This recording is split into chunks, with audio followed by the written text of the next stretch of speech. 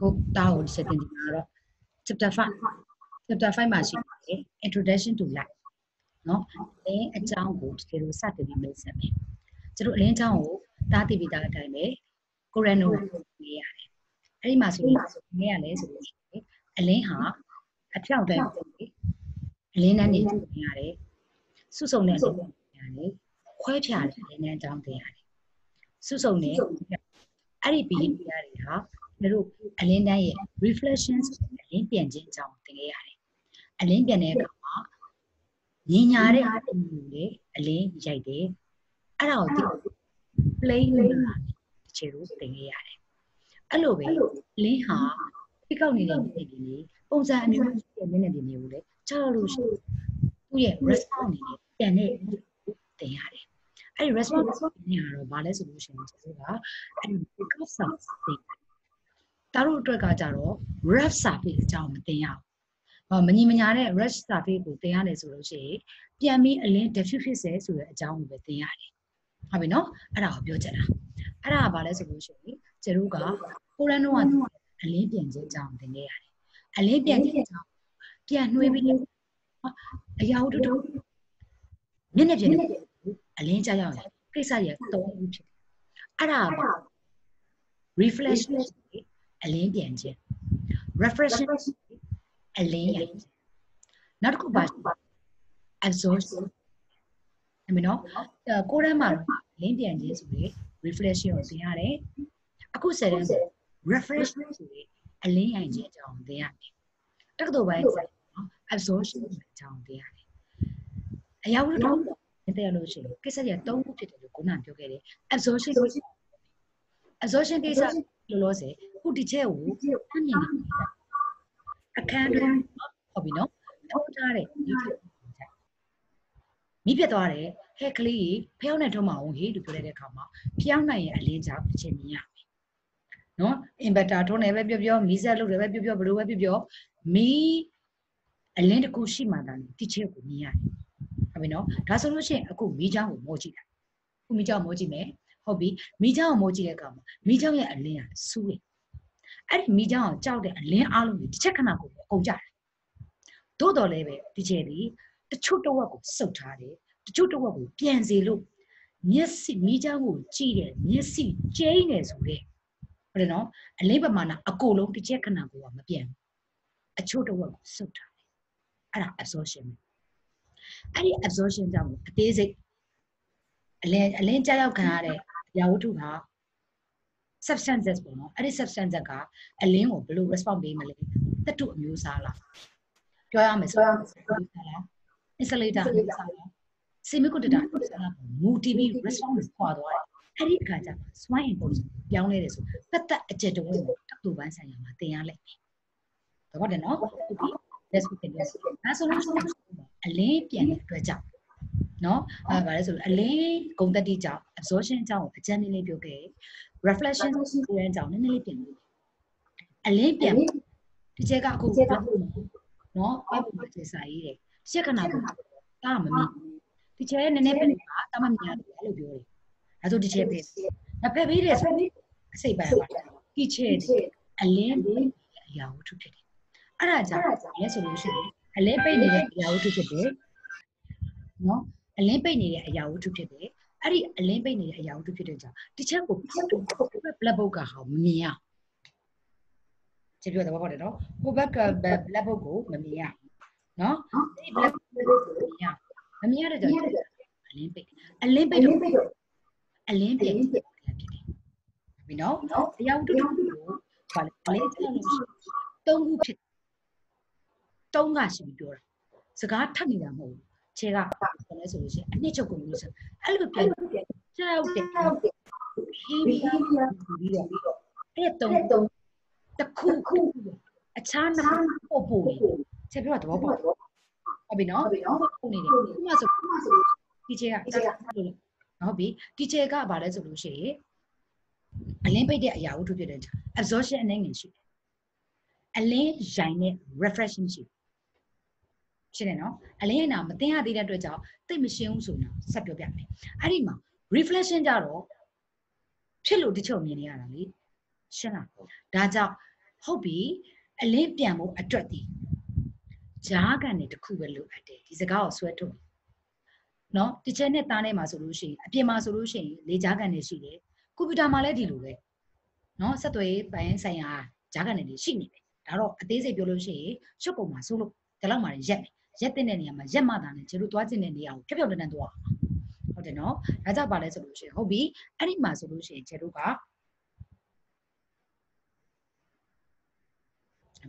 နော်အဲ့ဒီမှာဆိုလို့ရှိရင်ကျတို့ကခုနက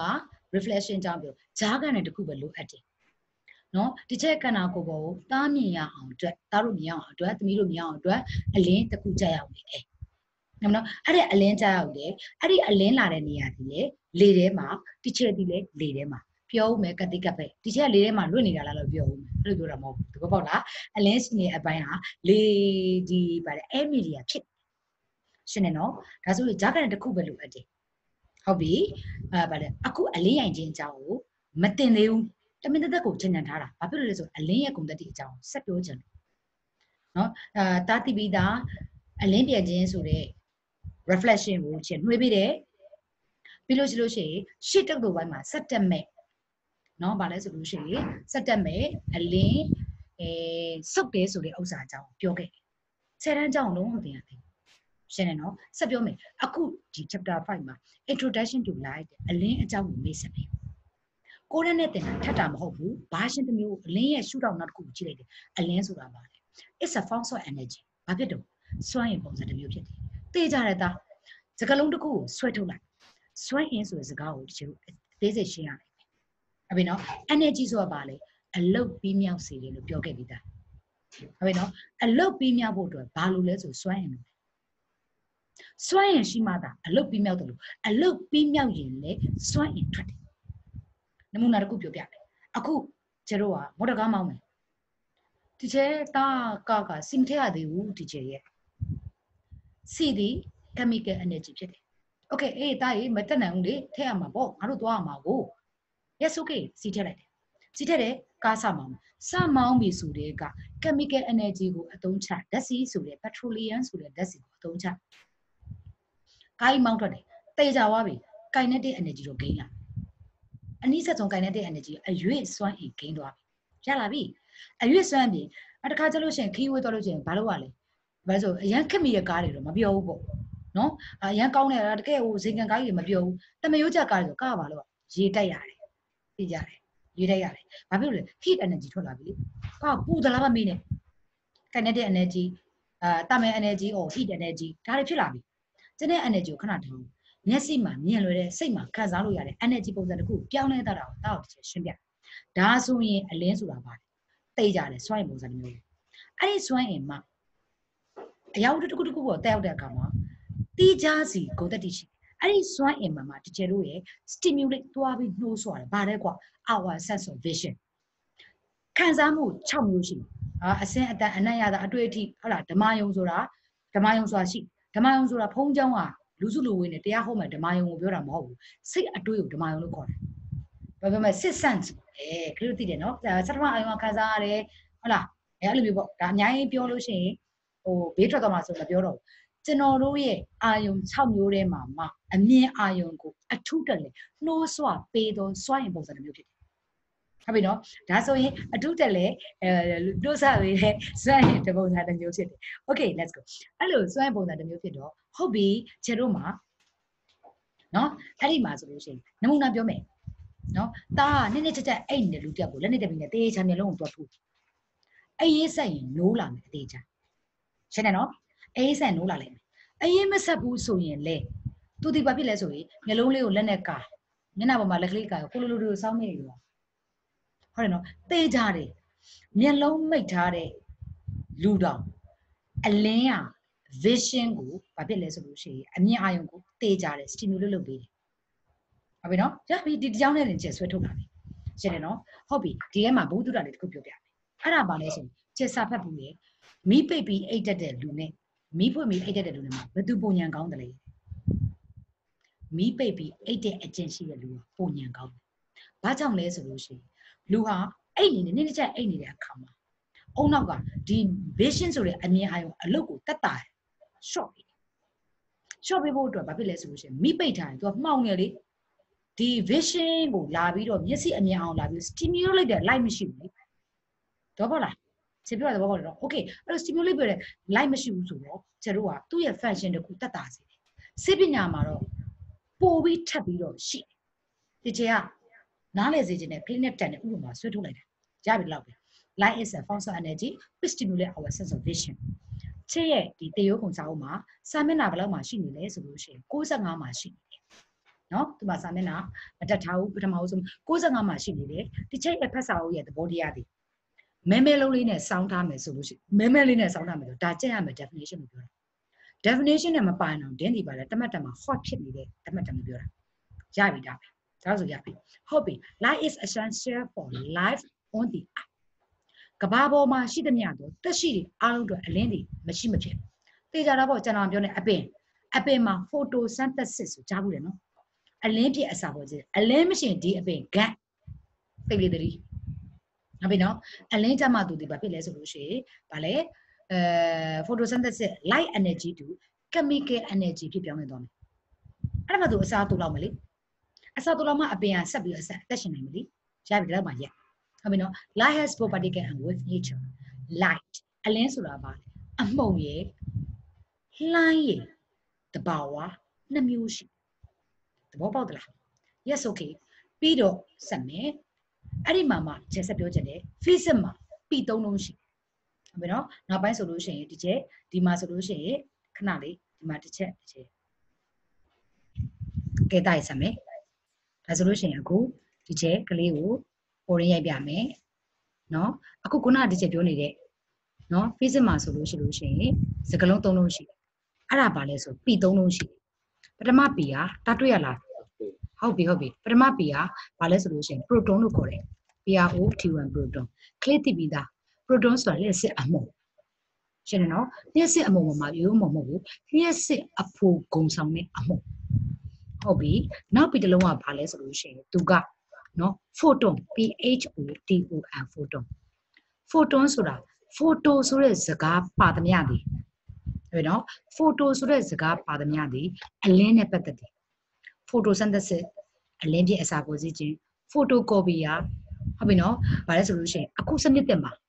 photocopy အကြောင်းပါတယ်ဘယ်လိုမျိုးအလင်းနဲ့ဖြတ်ပြီးတော့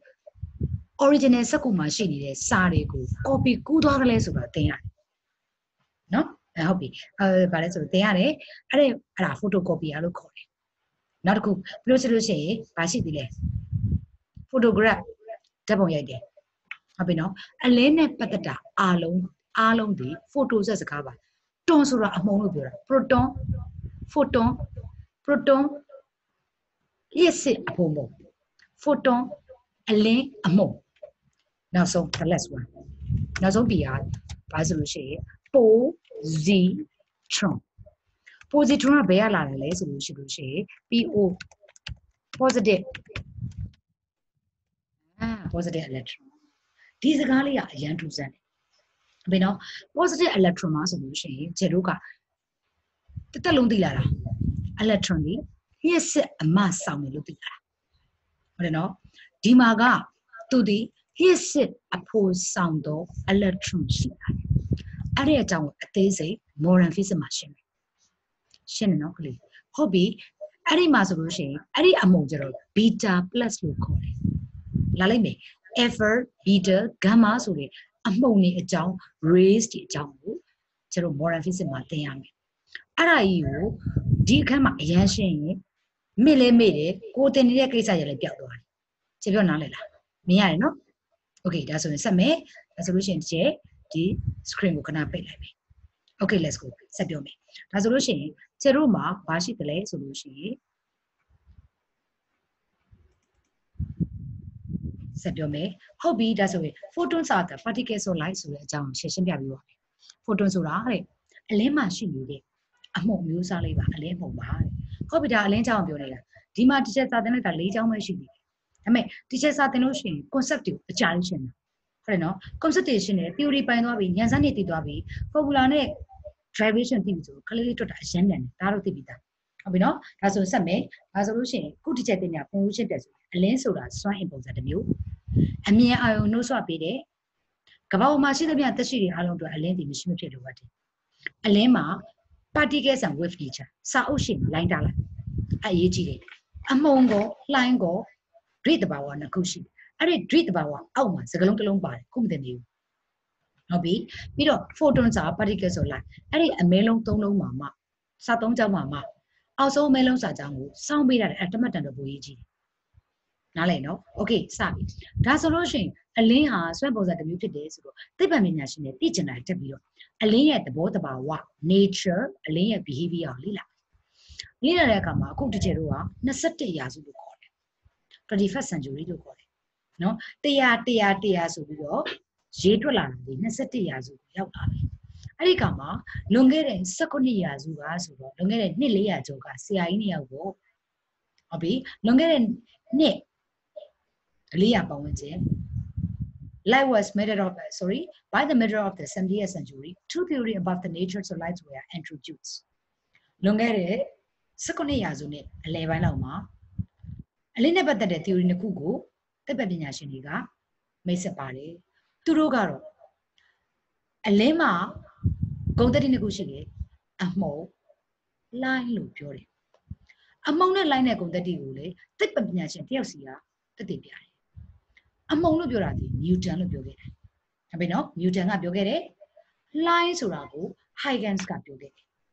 ရှင်းနော်ကလေးလေးအဲ့ဒီမှာအခုဒီကျက် screen မှာရေးပြတယ်ဟုတ်ပြီနော် text နောက်ထပ်ဟုတ်ပြီအဲ့ဒီမှာဆိုလို့ရှိရင်ဟုတ်ပြီခုနကကြည့်ပါပြလို့ mutants အဲ့ဒီမှာ copper cell ကိုနော် copper scula ကိုပြပါ copper scula ဆိုဘယ်ရလာလဲဆို copper cell ရလာတာနော် copper cell ရလာcopper cell ကဘာလဲဆိုရင်ကလေးအလင်းအမှုံအဲ့ဒီအလင်းမုံကဘာလဲဆိုလို့ရှိရင် copper cell ဆိုလိုက်ဆို sorry အလင်းမုံလို့ပြောလို့မရဘူး copper cell ဆိုအလွန်သေးငယ်တဲ့အမှုံ very very small အဲ့ဒီအတိတ်ပဲဒီ tiny particle ရမယ်နော်ချက်ပြောတော့ပေါ့တယ်နော်အဲ့ဒီမှာဆိုလို့ရှိရင်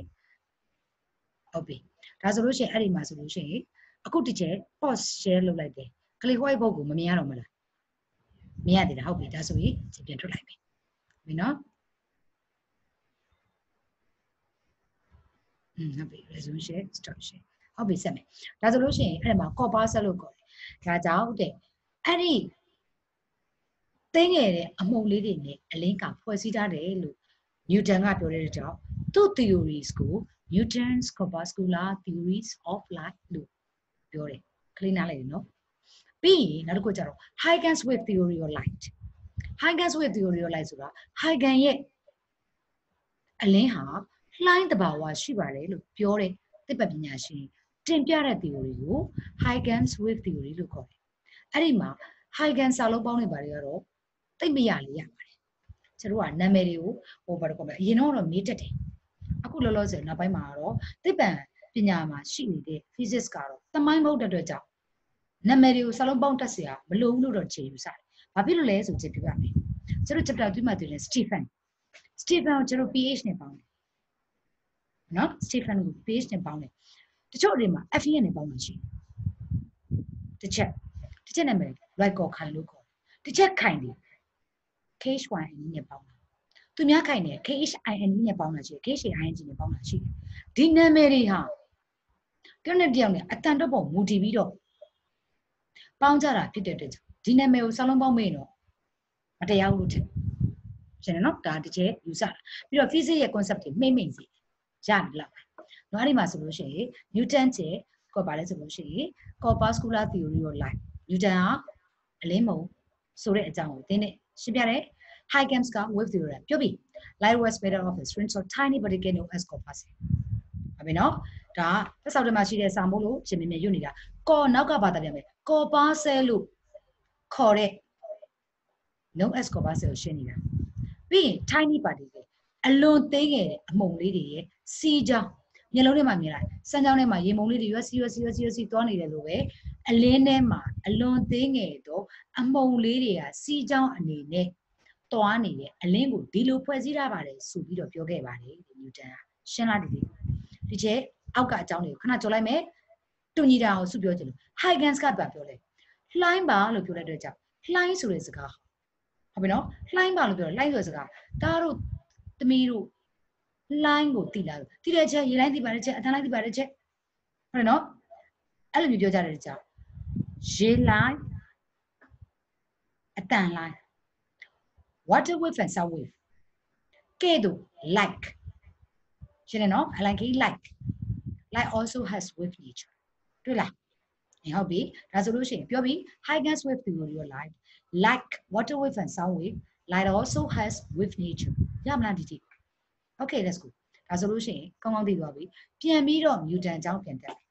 ဟုတ်ပြီအလင်းဆိုတာသိကြတယ်ဒီချက်ဘာလို့မြင်လဲအလင်းထွက်ရပင်ရင်တစ်ခုအောက်မှာတစ်ချက်ရှိဟုတ်လားမိเจ้าအောက်မှာရှိနေလို့ပြောတာမိပြတ်သွားတယ်မိကို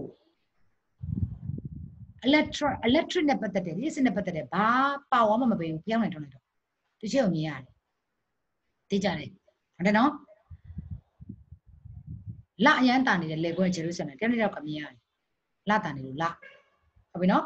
ပြီးလို့ရှိရင်နေရောင်အောက်မှာနေရောင်ဒါဆိုရင်အလင်းရောင်ကိုမြင်ဖို့အတွက် light source တစ်ခုရှိရအလင်းရောင်ကနေပြီးတော့ဘာထွက်အလင်းရောင်ရှိတဲ့ light source ဆိုတာအလင်းတန်းထွက်အလင်းတန်းကိုဘာနဲ့ဖွဲ့စည်းအမှုန်နဲ့ဖွဲ့စည်းရှင်းလေးဒါကြောင့် the corpuscle are emitted by light source corpuscle ဆိုတဲ့အလွန်သေးငယ်တဲ့အလင်းမုန်လေးတွေဟာဘယ်ကထွက် light source ဆိုပြီးတော့စတဲ့အလင်းပင် are emitted ထွက်ရှင်းလားဘယ်လိုသွားလဲမြင်းပြောင်တိုင်းသွားပါတယ်ဟုတ်ပြီနော်ကျဲတို့ဒါလဲဆိုလို့ရှိရင်နော်ကျဲတို့အခု draw ကျပုံဆွဲပြမယ်ဟုတ်ပြီအလေးနှန်းကိုကျဲတို့ဘယ်လိုဆွဲခဲ့လဲမြင်းပြောင်မြားကောင်းလို့သင်ခဲ့တယ်ဟုတ်လားကိုရန်တုံးကအလင်းဆိုတာ straight line နဲ့ဆွဲရမယ်အလင်းရဲ့ဥတီဘက်ကိုဘာကိုညွှန်ပြမလဲမြားကောင်းနဲ့ညွှန်ပြမယ်လို့ပြောခဲ့တယ်ဟုတ်သလားဟုတ်ပြီနော်ကဲဟုတ်ပြီဒါဆိုလို့ရှိရင်အလင်းဟာမြားကောင်းနဲ့ဖြောင့်တန်းစွာသွားတယ်အလင်းတန်းနဲ့ကိုစားပြုတယ်ရကလေးလေးတစ်ချက်ဆွဲလိုက်တယ်မြားကောင်းလေးမြင်လိုက်ရလား okay yes အားတော့တော်တော်သဘောကျနေပြီအဲ့ဒီမှာဆိုလို့ရှိရင်เนาะဒီ zoom ကတော့ရန်သဘောကျနေပြီအဲ့ဆိုလို့ရှိရင်အဲ့ဒီအခါမှာခြေလူကတဲ့ဖြောင့်တန်းစွာသွားပါတယ်ဟုတ်ပြီ that's a သူဘာပြောသေးလဲ a tiny pencil or razor line is in fact a string of corpuscle တစ်ချက်ကိုခဲတာနေပြီခဲတာနေပြီခဲတာနေပြီဘောပြန်ပြရ okay let's go ရပြီဒီမှာဆိုလို့ရှိရင်ခြေလူကခဲတယ်အင်္ဂလိပ်ကလေသေးမြင်တဲ့အရာဝတ္ထုကိုခဲတဲ့နဲ့ကိုစားပြီးပြောလို့ရှိတယ်ကလေးတို့ quiz အကြောင်းကိုလည်းမသိရတယ်မလားပထမဆုံးဘေးမပေါ်ခင်မှာတဲ့အလွန်သိခဲ့တဲ့ခဲတံလေးတွေနဲ့လုံးဝင်းတဲ့ခဲတံစိုက်ရွယ်လုံးဝင်းတဲ့ရူလာဒလိတ်တုံးလေးတွေနဲ့ပစ္စည်းတွေကိုရွှေ့ခဲ့ပါတယ်တဲ့ဟုတ်ရတာကလေးတို့ဟုတ်တယ်နော် yes okay အင်္ဂလိပ်မှာသေးငယ်တဲ့သေးမြင်တဲ့အရာကိုအရင်တော့ pencil နဲ့ညှိုးဆိုပြောတယ်လို့ချက်ပြီးအားကြောင့်မိန်းကလေးတွေမှာစီးတဲ့ဖဏမျိုးစားမှာ pencil he ဆိုရှိpencil he ဆိုဘာမှမဟုတ်ဘူး he ဆိုတာဖဏ pencil ဆိုတာခဲတယ်လို့သေးမြင်တဲ့အရာအချုံပေါ်မှာတက်နေတာလို့ပြောတာမဟုတ်ဘူးမိန်းကလေးတွေရဲ့ချွန်တက်နေတဲ့ဒေါင်းဖဏကို pencil he လို့ခေါ်တယ်ရှင်းလား lady shoe နဲ့မတူဘူး lady shoe ဒေါင်းခွာကကြီးတယ်နည်းနည်းဒေါင်းခွာကြီးတယ်ကြက်ကလေးရဲ့ဗါလဲနိုင်ငံခြားအကဓမ္မတွေပြောမှာချွန်ထက်နဲ့ဒေါင်းနဲ့ကတာလေအဲ့လိုမျိုးအဲ့ဒါ pencil he လို့တော်ပြီဒီမှာတဲ့အလင်းဆိုတာတဲ့ခဲတံလိုမျိုးသေးမြင်နေတယ်အမေခဲတံအကြီးပါလားဒီကျဲလို့ပြောမှာပေါ့သူတို့ကသေးမြင်တာကိုစားပြုတ်ကျင်တာတော်ပြီလောက်ပဲအလင်းဆိုတာသေးမြင်တဲ့အလင်းတန်းလေးတွေဟာတဲ့တကယ်တော့လေဘာဖြစ်လဲအလင်းမုံစီချောင်းလေးတစ်မျိုးပါပဲသူပြောချင်နေတာဟုတ်ပြီနော်ပြီးတော့ by using this theory တဲ့ခဏလေးခုနဒီချက်ပြောခဲ့တဲ့အကြောင်း conclusion ပြန်ဆွဲမယ်အလင်းဟာအလင်းပင်ရင်ကထွက်တယ်အလင်းပင်ရင်ကို light source လို့ခေါ်တယ်အဲ့ဒီ light source ကနေပြီးတော့အလင်းထွက်တယ်အဲ့ဒီအလင်းမှာဘာနဲ့ဖွဲ့စည်းတာအပုံနဲ့ဖွဲ့စည်းတာဒါကြောင့်အလင်းမုံနေသည် light source ကထွက်ပါသည်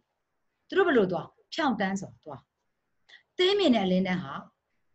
အမုံစီးကြောင်းပဲတဲ့ပြီးတော့ပြောပြီး corpuscle compass through transparent material and are reflected from the opaque material another ဘာဆိုလို့ရှိရင် active လို့လည်းသူကခေါ်တယ်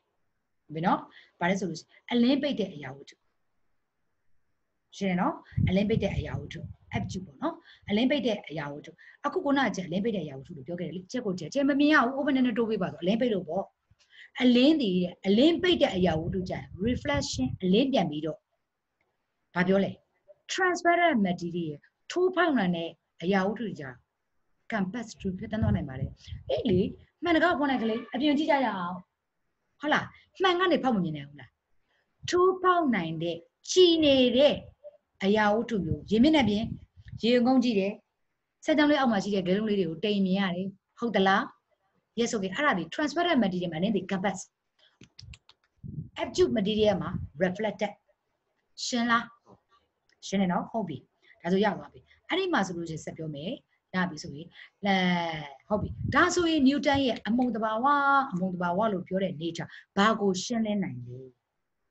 သူကသူ့ theory ကိုဘယ်မှာအသုံးပြုလို့ရလဲဆိုလို့ရှိရင်သူ့ theory ကိုဘယ်မှာအသုံးပြုလို့ရလဲဆိုလို့ရှိရင် reflection အလင်းပြန်ခြင်း refraction of light အလင်းရိုင်ခြင်းမှာဒီအဖြစ်အပျက်နှစ်ခုကိုရှင်းပြနိုင်ပါတယ် by using this theory it could explain the phenomena of reflection and refraction of light ရှင်းပြီလားဒါဆိုအမှတမတ်တန်တက်လာပြီ short question ဘာတက်လာပြီလဲဆိုရင်အလင်းဟာ Newton ရှာဖွေတွေ့ကြည့်ခဲ့တဲ့အလင်းရဲ့ဂုဏ်သတ္တိအမှုန်ဂုဏ်သတ္တိဟာအလင်းရဲ့ဘယ်လုပ်ငန်းဆောင်တာတစ်ခုကိုရှင်းပြနိုင်တယ်။ဗမာလိုကတော့ပြောရတာစကားကြီးကရှေ့ရှေ့တက်တောက်ကြည့်ပဲအင်္ဂလိပ်ကျတော့ဘာ explain မဲ့ပေါ့ရှင်းသွားတာ write down two theory write down the two phenomena of the by using ဘာနဲ့ကွက်ရှင်းလာချက်ပြောရမယ်နော်အဲဆိုလို့ရှိရင် reflection and refraction of light ရှင်းလာကလေးဟုတ်ပြီရမယ်နော်ရှင်းလားနောက်မှ short question ဖြစ်နေတက်တယ်မျိုးခဏဆက်ပြောပြီး Huygens ကခုနကချက်ပါပြောခဲ့အမုံ sorry လှိုင်းလို့ပြောခဲ့လှိုင်းအကြောင်းကိုဆက်ပြောမယ် life wave can bang around obstacle လို့တမ်းထူ obstacle ဆိုတာကလေးလေးအတားအဆီးမှတ်ချင်ကိုဆောင်မှာကောက်မလိုက်နော် obstacle ဆိုတာအတားအဆီးဟုတ်ပြီအလင်းလှိုင်းဆိုတဲ့သဘောတရားကတဲ့အတားအဆီးရှင်ကိုရှောင်နေတဲ့ဒီချက်သားမယုံအေးပြောမယ်ရေလိုင်းပင်လယ်ကမ်းခြေရောက်ဘူးလေကြောက်ဆောင်သိရင် cross တူလာပြီးကြော်တက်တော့ကြောက်ဆောင်ကြီးခွဲပြီးတော့ကြောက်ဆောင်ပတ်ပြီးကိုသွားဟုတ်သလားဟုတ်တယ်နော်အလင်းတွေလည်းကိုသွားတယ်အာချက်သားမယုံပါဘူးအလင်းဖြူကိုသွားတာမမြင်ရဘူးဟုတ်တယ်ဖြူကြီးကိုသွားတော့ဘာလို့မြင်လဲပြီးမှဆက်ရှင်းမယ်အလင်းကိုသွားတယ်ဆိုတဲ့အကြောင်းရှင်းပြဒီအခန်းထဲမှာမီးထွန်းထားတယ်ဟိုဘက်ခန်းမှာမီးပိတ်ထားတယ်သို့တော့အခန်းတကားကိုနည်းနည်းလေးဟာတယ်မီးမထွန်းထားမယ်မယ်အဲ့ဒီအခန်းထဲမှာမှုံပြအလင်းအောင်မြင်ရဟုတ်သလားဘာကြောက်လဲအခန်းတကားဟာလေ slit ဆိုတာအပေါက်ကလေးရနေပြီးတော့ဟိုးအပေါက် slit ဆိုတာအဟာလေးရနေပြီးတကားအဟာလေသူပွင့်ဝင်သွားလို့တချို့အထဲမှာမြင်ရတယ်အဲ့ဘန်ကြီးမယ်ရှင်းလားဟုတ်ပြီကဲဟုတ်ပြီဒါဆိုရင်ခုဆက်ပြောပြီခုနတည်းကျတာလက်နဲ့တက်ပြီးထိုးလိုက်တယ်အဲ့ဒီလက်နဲ့တက်ပြီးကအလင်းကြီးဟိုဖြူကြီးကောက်ကြီးမွေးလို့ဖြူကောက်ကြီးနဲ့သွားတာကိုဟိုပေါ်တယ်မမြင်ရဘူးလို့ပြောတယ်ရှင်းလားနော်မမြင်ရဘူးပြောတယ်ဆိုဘာကြောင့်မမြင်ရ reason ပေးပြီအဲ့ဒါ short question အဖြေပဲ the banning of light ဟုတ်ပြီအလင်းကွေတာကိုမင်းတို့မြင်ရလားဆိုမမြင်ရပါဘူးလို့ကိုက yes or no နဲ့ဖြေမယ် why လို့မေးရင်ဆက်ဖြစ်မယ် explain လို့ why လို့မေးရင်ဆက်ဖြစ်မယ်နော်နောက်ပိုင်းနေမှာ explain လို့ why လို့မေးလို့မမေးရင်တော့ तू ကကွေလားဆိုမကွေပါဘူးဘာကြောင့်လဲဆို reason ပေးတဲ့တယ်90 marks over solution ပေးရလိမ့်မယ် the banning of light cannot ordinarily observe ရိုးကတော့ရှာမတွေ့ဝေးမွေကြီးလိုပဲဖြူကောက်ကြီးသွားနေတာမင်းတို့ရှာတွေ့မှာမဟုတ်ဘူးနော် because ဘာကြောင့်လဲ the wavelength of light is very short အလင်းရဲ့လှိုင်းလျာကအရန်တူလို့ပါကဲပြောမယ်နောက်ထောင်မှာခုနကပြောခဲ့တယ်အလင်းကိုအလွန်သိမ်းခဲ့တဲ့အမုံလေးဖွဲ့စည်းတာအဲ့ဒီအမုံကကျတို့မျက်လုံးနဲ့မမြင်ရဘူးလက်နဲ့တမီထိုးလိုက်လို့လက်နဲ့တမီအမုံလေး USC သွားတာတားတို့မြင်ရတယ်လို့လာမပြောနဲ့အဲ့ဒီအမုံ USC ကပတ်ဝန်းကျင်မှာရှိနေဖုံမှုန့်dex တော့ဟုတ်လားအလင်းကိုဖွဲ့စည်းရတဲ့အမုံမဟုတ်ဘူးအဲ့ဒီအမုံကကျတို့မမြင်ရဘူးရှင်းလား yes okay ဒါဆိုတော့ဗာလဲဆိုလို့ရှိရင်ကျတို့ကအဲ့ဒီမှာ ကြမယ်နော်အဲ့ဒီမှာရှိနေတဲ့ line လေးကမြင်ရတာဘာနဲ့တန်လဲဆိုရင် wavelength နဲ့တန်တယ်အဲ့ဒီ wavelength ကအရန်တူချက်ပြောပြမယ်နော်နမူနာပြပြမယ်မျက်စိကမြင်ခဲတဲ့အချုံနဲ့အချုံဘက်နဲ့ခဲပြအတုံးဘက်နဲ့အခုချက်မှင်စွတ်မယ်မှင်လေးစွတ်လိုက်တယ်ခဲတဲ့အချုံမှင်စွတ်တယ်ချအဆက်သေးသေးလေးမြင်ရမယ်ရှင်းတယ်နော်ခဲပြဘက်ကောက်လောက်တယ်ချအဆက်အကြီးမြင်ရမယ်ရှင်းနော်လိုင်းလျားတူတယ်ဆိုတာကခုနကချလိုက်တဲ့အဆက်လေးလိုမျိုးလိုင်းလျားတူရင်ခြုံထက်တယ်ရှပ်ဖြစ်တယ်ရှပ်ဖြစ်တော့ကြည့်ပြရမယ်အထိတ်နဲ့အပင်နဲ့ထိုးနေတာအထိတ်ကစွတ်ခနေဝင်ရှင်းလားအဲ့ကြပါလဲဆိုထိုးပေါက်နိုင်စွမ်းလည်းကောင်းတယ်ခဏဆောင်အဲ့ဒါထိုးပေါက်နိုင်စွမ်းနေ short wavelength တွေအကြောင်းကိုနောက်တစ်ခါမှသိရမှာအခုပြောမယ်လိုင်းလျားတူတဲ့အတွက်ကြောင့်အမုံသေးသေးလေးစွတ်ခနေနဲ့မြန်ပြေးရင်ကျတို့မမြင်ရတော့သူကကောက်တာကောက်ကွေ့သွားတယ်အရန်ညံလို့သူကွေ့လိုက်မှကျတို့မသိလိုက်ကျတို့မျက်လုံးကသူကွေ့မှ catch မဖြစ်လိုက်နားလည်လားနားလည်နော်အဲ့ဒါပြောချင်တာဟုတ်ပြီ Huygens theory ကခုတည်းပြောပြီ Huygens ရဲ့ line တဘာဝသည်3ခုကိုရှင်းပြနိုင်တယ်စ interference ဟုတ်ပြီ interference ကိုပြောမယ် interference မှာဟုတ်ပြီ interference ကြောင်းပြောမယ်ကလေးတွေ့လား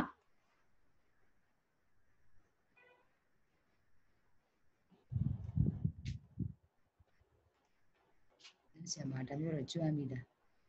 ရှင်းတယ်နော် interference ပြောမယ်အခုနောက်တစ်ခုထပ်ဆွဲမယ်ဟုတ်ပြီ copy လုပ်မယ်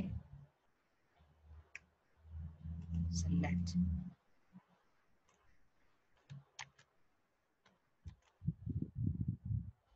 ကောခဏနော် select လုပ်လိုက်တယ် copy ဘယ်လိုလုပ်ရမလဲခဏနော်ဒါနည်းနည်းလေး test လုပ်ပြီးလို့ copy ဘယ်လိုလုပ်ရမလဲဒီမှာ copy မပါဘူးနော်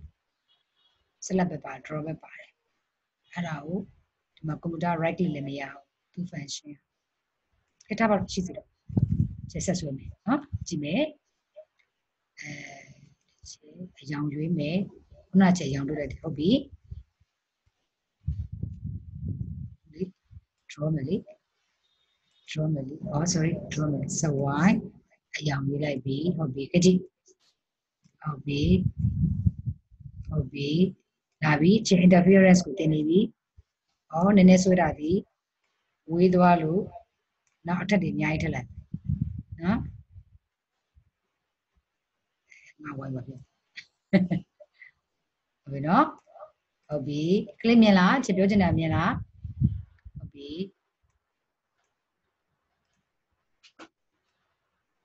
မြင်လားအဲ့ဒါ interference ပဲတားခဲ့ရှင်းလားအနက်ရောင်စဝိုင်းနဲ့အနီရောင်စဝိုင်းဟုတ်ပြီနော်သူတို့ကောင်ဘာဖြစ်နေလဲထက်အလဲမှာရှင်းနော်သင်္ချာသဘောတရားပြောမယ်ဆိုအဲ့ဒါ intersection ပဲအဲ့ဒီသဘောတရားအလင်းထက်တယ်အဲ့ဒါကို interference လို့ခေါ်တယ်ရင်းမျက်နှာပြင်ပေါ်ကိုဂဲလုံးနှလုံးချလိုက်ညီတူတဲ့ဂဲလုံးနှလုံးဆိုရင်တိုင်းတဲ့အလဲမှာထပ်သွားတာတွေ့ရတယ်ပြီးတော့နောက်ထပ်စမ်းသပ်လို့ရတယ်ဂတ်ထုပြားထူထူတစ်ခုအပေါက်နှစ်ပေါက်ဖောက်လိုက်ဖောက်ပြီးတော့ဂတ်ထုပြားလေးကိုထောင်ထားလိုက်သမုဒ္ဒရာကိုကင်ထားလိုက်လက်နဲ့မိနစ်ခုအပြိုင်နဲ့ထိုးလိုက်လို့ရှိရင်ဟိုဘက်ကခုတစ်ချက်ပုံဆွဲပြလို့ပဲအနက်ရောင်စဝိုင်းလေးနဲ့အနီရောင်စဝိုင်းလေးဆိုတာဒါအနက်ရောင်နဲ့အနီရောင်ခွဲခြားတဲ့အောင်ပြပြဟိုဘက်လက်နဲ့တည်းပြီးအဖြူနဲ့ဒီဘက်လက်နဲ့တည်းပြီးအဖြူပါသူတို့အလင်းနဲ့အလင်းမှာဆိုပို့ဖြူနေနားလည်ပြီအဲ့ဒါဘာလို့ခေါ်လဲ line ထက်တယ်လို့ခေါ်တာ interference တဲ့ clear ရှင်းသလားရှင်းနော်အခုတစ်ချက်အဲ့လိုပေးလိုက်ရင် screen မမြင်ရတော့မလားမမြင်ရတော့နော်ဟုတ်ပြီ let's go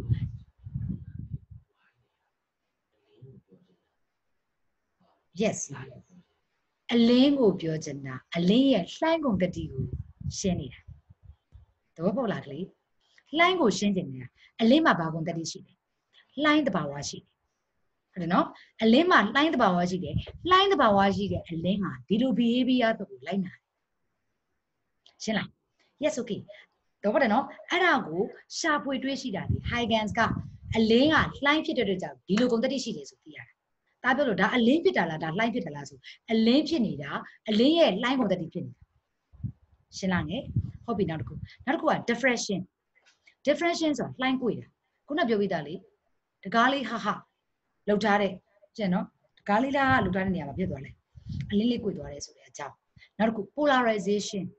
လှိုင်းတန့်နေဆိုသဘောတရားကလှိုင်းကို filter လုပ်တာဘာပြောချင်တာလဲဆိုလို့ရှိရင်ကလေးတို့နားလည်အောင်ပြောပြမယ်နော်ဘာလဲဆိုလို့ရှိရင်အဲ့ပြောပြမယ်နော်ဥပမာကျတို့ကို selfie ပဲဆွဲဓာတ်ပုံမရိုက်တာရေးရော့ရိုက်တယ်ဘာနဲ့ရိုက်ကြလဲဖုန်းနဲ့ရိုက်ကြလေရှိဘယ်လောက်ကောင်းတဲ့ resolution ကောင်းတဲ့ဖုန်းကင်မရာပဲဖြစ်ရိုက်ချက်တော့ရိုက်တကယ် professional ကင်မရာတွေလောက်မကောင်းသိကြတယ်ဟိုးတောင်ကုန်းလေးပေါ်မှာရှိတယ်ဖရားရဲ့ဆဲလဲလို့ရိုက်ချင်ဘယ်ဖုန်းမှမရဘယ်လောက်ချက်ဘာဖြစ်လဲဝါဒါဒိုင်းနဲ့ကြည်လေးမမြင်ရဘူးကျန်တော့တချို့ဖရားတွေရဲ့ဒီစိတ်ဘူးတော်မှာရှိတဲ့ဆဲလဲလေးကအကုန်အသေးစိတ်မြင်ရတာဒီ professional ကင်မရာအကြီးတွေနဲ့ပထမဆုံးမှန်မလို့ကပုံရိပ်ဖမ်းတယ်ဒုတိယမှန်မလို့ကချက်တယ်တတိယမှန်မလို့ကခုနပြောလို့ polarize လုပ်တယ် filter လုပ်လိုက်တယ်ရှင်းတယ်နော်အဲ့လိုမျိုးလုပ်တာဖြစ်လဲဆိုလို့ရှိရင်ဒီကောင်ဒီ polarization ရဲ့ quantity နားလည်လားဒီတက်ဝုန်းလို့ရှင်းလို့ရတယ်သို့တော်လည်းပဲကလေးနဲ့သူ့ရဲ့ပုံမှန်ချက်မှာရှိနေတဲ့ example နဲ့ကိုတစ်တော်တယ်လို့ချက်ချင်းပြတော်ပြီလောက်ရှင်းလားအဲ့ဒီမှာဆိုပြောပြီး conclusion ပြန်ဆွဲပြီးအလင်းမှာအခုရဲ့သူ့ရဲ့ behavior က10တန်းအနေထားလို့ဆို5ခုရှင်းပြတယ်10တန်းအနေထားလို့ပြောတာတစ်အချက်ပြန်မရိုက်မယ်ဟုတ်ပြီနော်တစ်ချက်ပြန်မယ်နှစ်ချက်ရိုက်မယ်သုံးချက်ထက်ကွေ့တက်ထက် interference ကွေ့ depression တက် polarization ရပြီကလေးစာလုံးပေါင်းနဲ့အင်္ဂလိပ်စာဒီစာလုံးပေါင်းတွေတော့ကြက်ထားရှင်းတယ်နော်ဒါဆိုရင်နျူတန်မဖြေရှင်းနိုင်ပြီပါလေ तू ကအမုံတဘာဝအကြောင်းပဲသိတယ်လှိုင်းတဘာဝမသိလို့လှိုင်းတဘာဝကို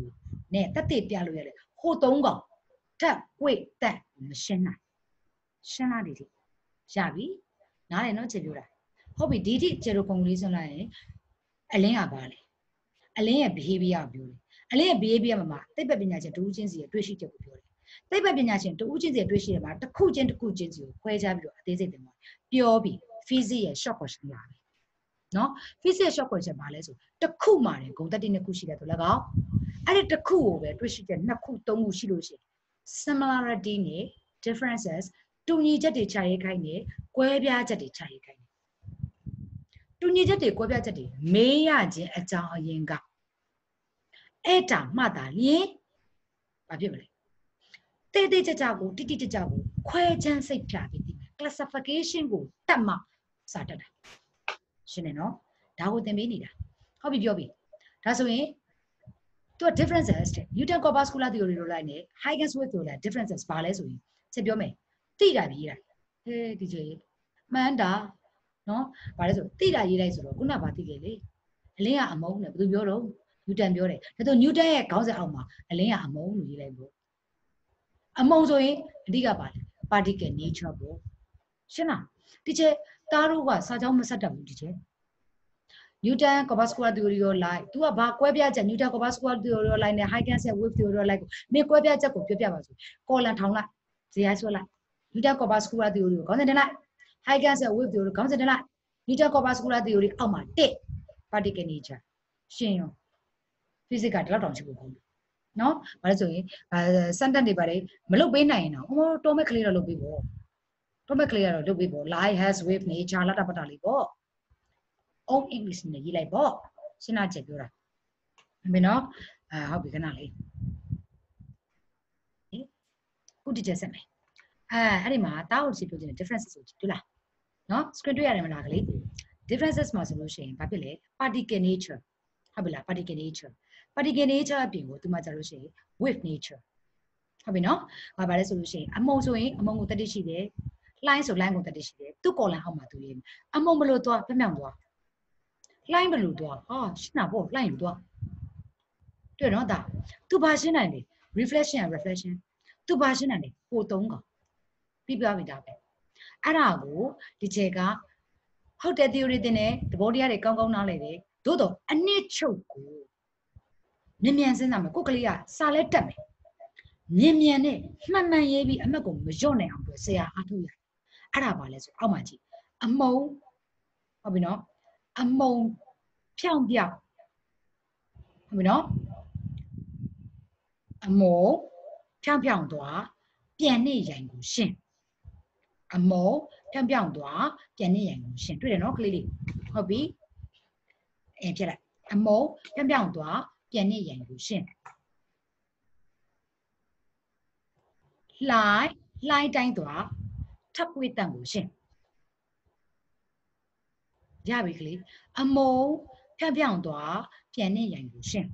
အဲ့ဒီမှာကိုကစကားပြောတဲ့အမုံဆိုရင် particle nature ပြောင်းသွား travel in straight line ပြန်နေရန်ကိုရှင် reflection and refraction can be explained line wave nature လှိုင်းလို့သွား travel in with motion ထပ်ကွေးတန်ကိုရှင် interference diffraction and polarization so light can be explained ရှင်းပြီလားခင်ရပြီဒါဆိုရင်ဒီနေ့တစ်ချက်တင်တာတမျက်နှာတည်းဒါမဲ့အလင်းနဲ့ပတ်သက်တဲ့ theory ကို specialize ကောင်းကောင်းသိသွားပြီရှင်းလားခင်လေဟုတ်ပြီဒါဆိုလို့ရှိရင်တကယ်တော့ကနောက်နေ့တက်ဖို့အတွက်ကိုခဏလေး66မှာတကြောင်းလေးကြံသေးတယ်ဒီ portion လေးပြီးဖို့အတွက်66မှာကြောင်းလေးကြံသေးတယ် the corpuscular theory ရော like ကဆိုလို့ရှိရင်တဲ့သူဒီ contradictory ဟုတ်ပြီအမုံနဲ့လှိုင်းဟာတဲ့စัจ jin မဟုတ်ဘူးနော်တဲ့တွဲပံတဲ့အမုံလို့ကြီးပဲပြောနေမပြည့်စုံဘူးတဲ့လှိုင်းလို့ကြီးပဲပြောတယ်မပြည့်စုံပါဘူးတဲ့ဒါကိုပြောချင်တာဟုတ်ပြီနော်ရမယ်နော်ပြီဒါဆိုရင်နားလည်ပြီလို့ထင်တယ်ဒီချက်လေးဒီမှာ battery down ပါမယ်ပိတ်ပြီ recording ကို move မှာ